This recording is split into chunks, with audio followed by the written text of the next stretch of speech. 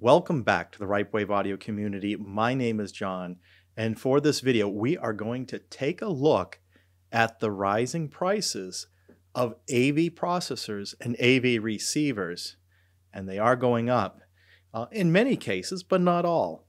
And we'll take a look at which brands are raising prices and how much they're raising prices. So why is this happening in the first place? Well, obviously, there are going to be occasional price increases under normal circumstances to keep up with inflation and to keep profits moving along for these companies.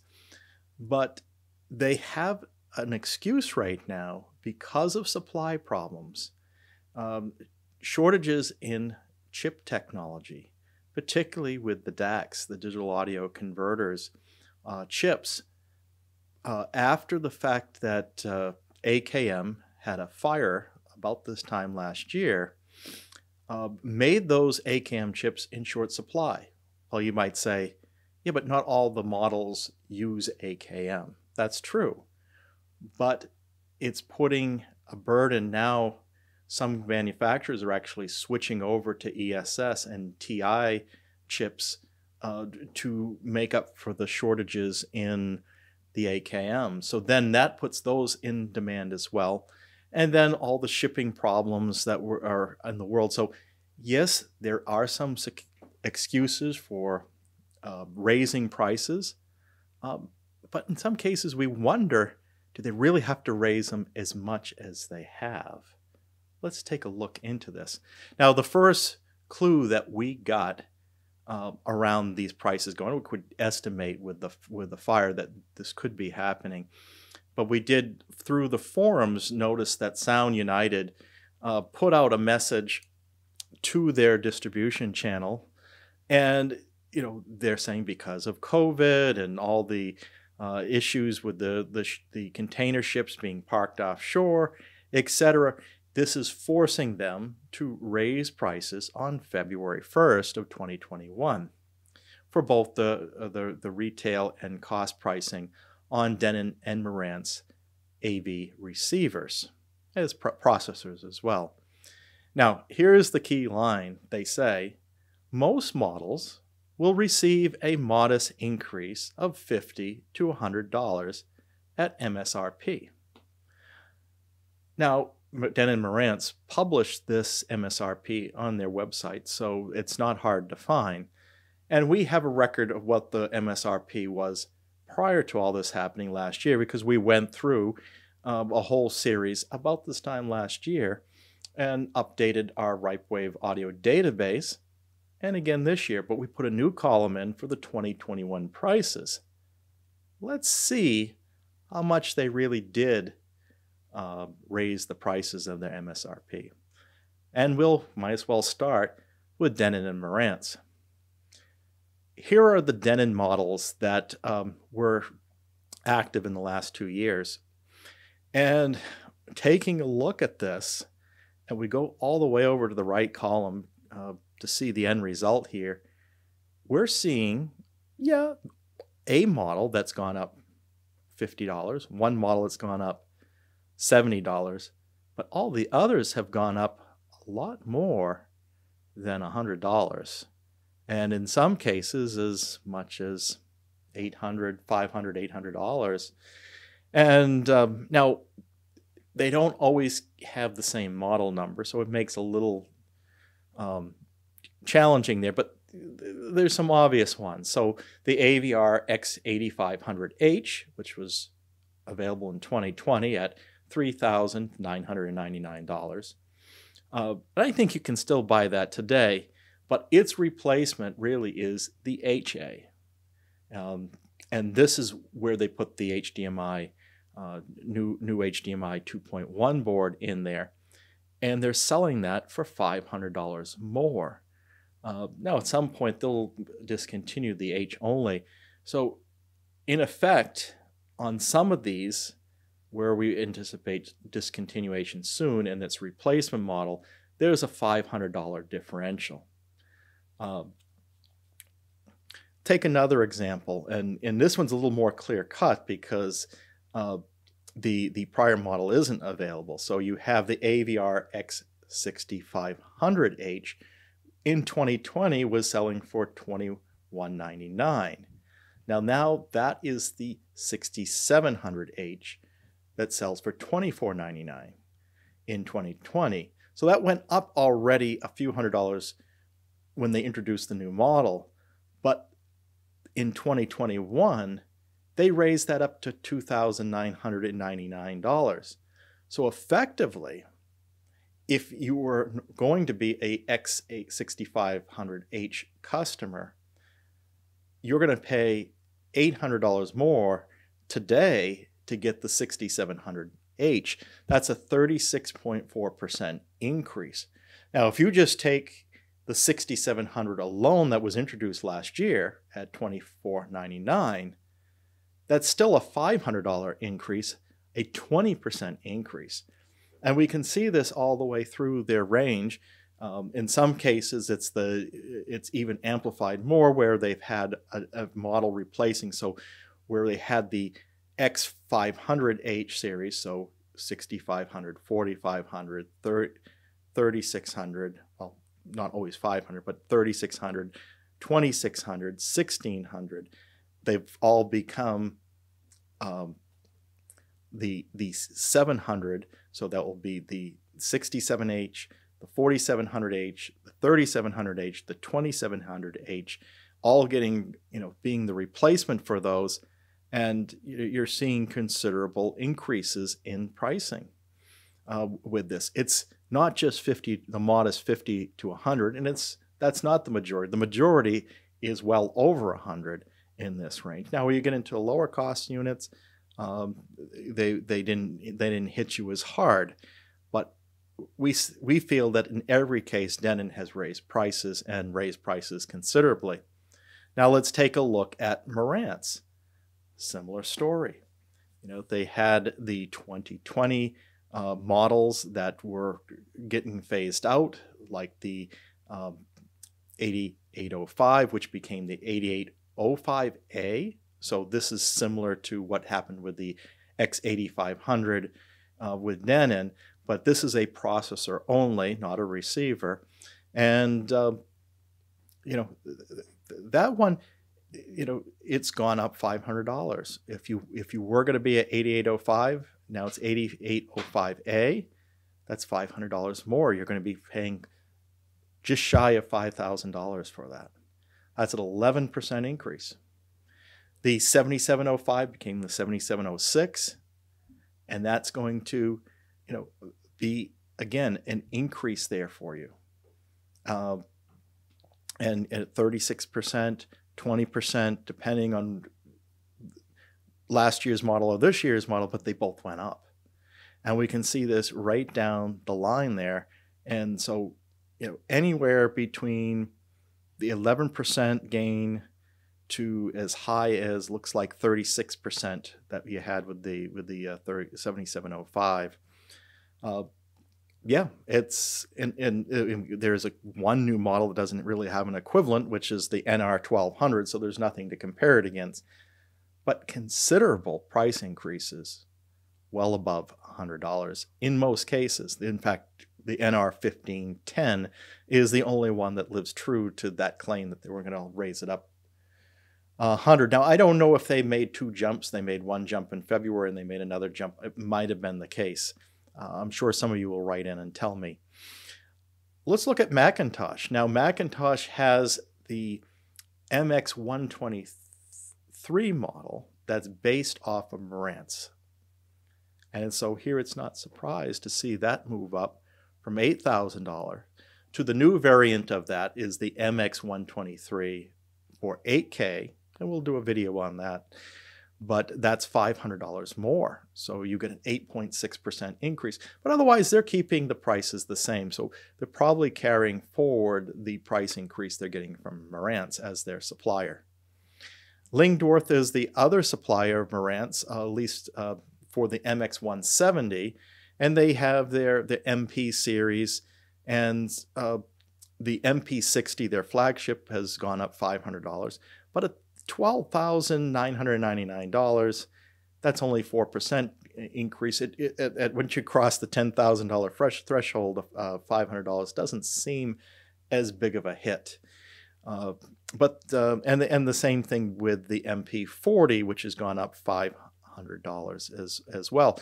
Now, it's interesting to note they had something called the MP50, which they discontinued sometime last year, and that was $9,999. So essentially, they moved the MP40 up to what the MP50 used to sell at. So that one really is an effective zero change if you were originally looking at the MP50. Let's take a look at Anthem. Now, Anthem's an interesting story because they announced the AVM90 this time last year. We didn't see it when they said it was. They're now saying it's going to come out later this fall, maybe later this month. Hopefully we'll see that. They haven't changed the MSRP on that, so it's still $6,999, but it hasn't hit the street yet. So we'll see what happens when it actually does. The AVM70, which was introduced earlier this year at $3,499, is now $300 more, so an 8.6% increase there. And we see, if you look at the counterparts, the 20s series, so you had the MRX 1120, 720, and 520 being the prior generation, being replaced by the MRX 1140, 740, and 540 respectively. And we are seeing a jump up from the old to the new, which you would have seen anyways. So there's a cost difference there, but they even raised the price of what the new products were introduced at. So we've seen anywhere between $100 and $300 price increase on those receiver models that Anthem has. So they're doing it too, not as much of a percent increase as Marantz and Denon are doing, but we're seeing it there. So it'll be interesting to see if they'll still deliver the AVM90 at the $7,000 announced price. Arcam has increased their prices, so as much as $600 per unit. So across the board, it looks like they just applied a 10% increase there. It's relative to the original MSRP. So anywhere between $250 and $600 increase there. They did discontinue one model with no clear replacement for it. And the AV40, though, is the exception where there's no change in the price that we can tell. Onkyo. Now, Onkyo is interesting. Both them and Pioneer have changed some of their model numbers of it, so it takes a little bit to sort out what's really going on there. But we see generally increases as well, ranging from as little as $50 up to $420. So the most severe case is those who were originally looking at the NR797, which is effectively replaced by the NR7100. That's like a 62% increase, going from $679 of the 797 to $1,099 of the 7100. Now they've done some things like put Dirac in some of these units, although I'm not sure they're bringing it. I can't recall if they're bringing it down that low. I know they brought it into the RZ series definitely has it. I think the 7100 has it as well. So you are getting Dirac with that. And there might be other reasons for increases as we do this, but I'm just looking at the pure increase, whatever that reason for them increasing, whether it's shipping, chip supply, or actually feature additions. I'm not looking at that detail right now. Just the fact it's going to cost you more for a receiver or a processor this year than it did this time last year. So, continue to see. The one exception is the TX SR393, which appears to be like a $20 savings. Not much, but they did shave something off that from as far as our records can tell. The PRZ5100, which was their processor model, it doesn't appear to be on their website now, so we're wondering if that's truly discontinued and what might replace it, and what will they be launching at what price range. So that will be interesting. They have discontinued a couple of models. Looking at Pioneer, a similar story. They've changed some of their model number conventions, so you have to think hard about what are the equivalent. Now, we generally try to line up the number of channels and the output on the amplifiers to say, okay, the 504 has the 505 as its replacement because they have the same number of channels, similar amplification on those, and write down the line there. The 704, which it doesn't have a replacement for, they didn't really do their flagships with new models yet, but that's gone up $100. The weird exception is the 904, their flagship, the high-end flagship is dropped $1,000. So it's like on sale now. So there's a 25% savings. And I think this is the biggest price drop we've seen. But because this is a 4K unit, maybe they're just trying to get their inventory out the door. So that was an interesting observation. But we are seeing somewhere between $50 and $500 increases here. But for the more expensive models, have the bigger increases in this case. The most severe one is the LX104.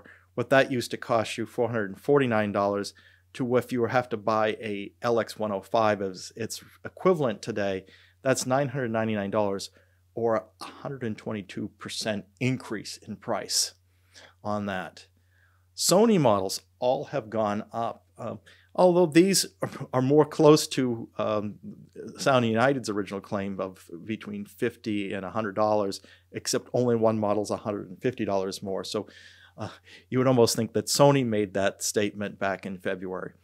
But nevertheless, there has been increases. I think these are fair increases that we see with Sony of $50 to $150. That can be expected with the market conditions today. Yamaha, like some of the others we've seen, we don't see a new version of their processor only. The CX-A5200 hasn't been updated for a bit. They haven't changed the price on that as a result. But the new RX A8, A6, and A4 and A2 are all new products. You can line these up. They seem to have a few more models in their lineup before that kind of fit into two things. So the A8A is kind of its own class. I don't think any of the pre-existing models were equivalent to that. So there's nothing to compare but its current price with. The A3080 and 2080 have its closest match being the A6A, and that's somewhere between $200 and $600 increase. So you can get up, yeah, it's really an impact. And similarly, the A1080 and 880 closest match the A4A. So that's either a $200 or $400 increase in price. And the 4A and the 2A don't really have a comparable in the prior models. So this was considerable that what Yamaha has done with its price increases. Rotel is increased just between 6 and 10%, so not terrible here. $200 to $500 off the. But these prices were higher than some of the other companies that we looked at. So $500 is not as big of an item. Now these came largely to when you look at the prior model, which didn't have the room correction in it. The Mark II added room correction, so you were getting hit $500 there, but then now we're getting hit another $500 for the market conditions adjustment. So effectively $1,000 for that RAP 1580 to the 1580 Mark II if bought today. And then with the RSP 1576 going to the Mark II, you did have that increase last year that was considerable. and now you add in another a couple of $100 increase there.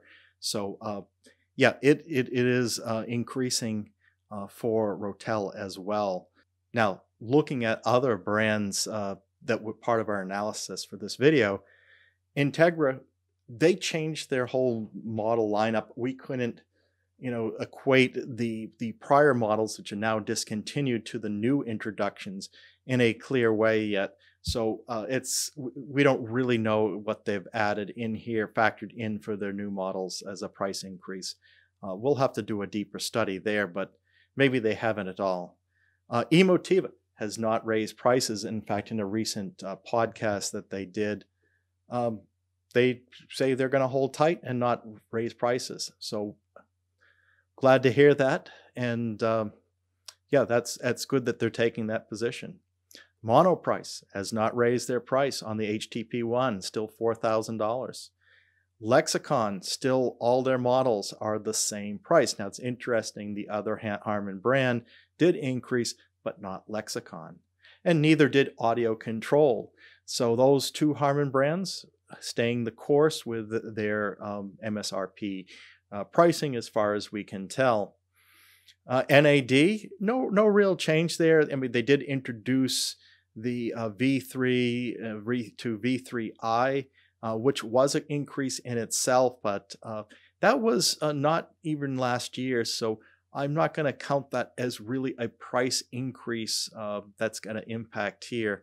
So NAD staying true there. So there are some bright lights here where manufacturers have been good. They haven't raised their prices, but in other cases, I'm wondering if there's some profit taking along, some opportunistic views here, along with the real market conditions that, yeah, is certainly having an impact on the cost to manufacture these products and to put out the volume in a timely fashion. And we can sympathize with that. But I'm really not sure that $500+ adder is fully justified in all cases. What are your thoughts? We'd like to have your comments in here. Please add them to this and be part of this community. And if you do like this video, you enjoyed it, like and subscribe to this RipeWave Audio community. And be sure to hit that bell icon so you'll be notified when the next video is posted. Until then, keep evolving your audio experience.